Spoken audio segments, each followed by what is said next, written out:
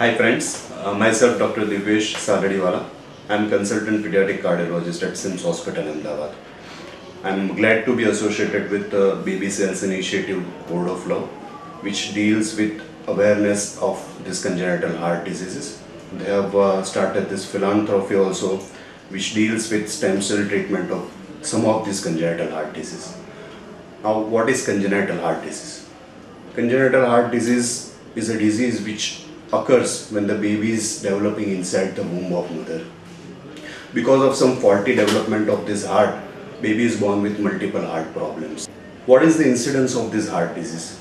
Around 8 to 10 per thousand people, thousand children are born with congenital heart problems. And out of this, many are critical congenital heart disease, which will require immediate surgery or intervention that to within first week of life. And if not treated, this congenital heart disease would be fatal. What are the symptoms of this kind of congenital heart disease?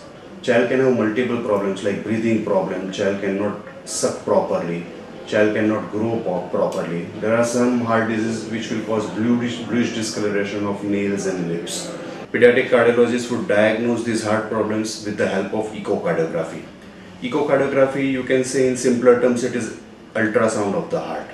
And from diagnosis, this pediatric cardiologist would make the management plan, like what surgery needs to be done, till what time patient can wait, what are the drugs to be given.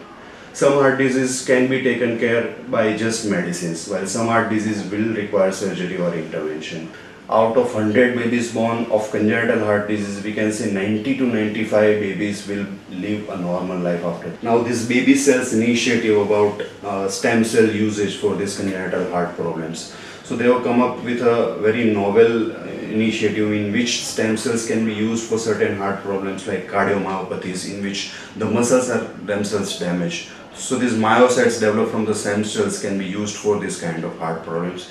They have initiated this philanthropic support also, in which the cost will be incurred by the Babycell company. So that's a very good and noble initiative for which they can be helped. Thank you.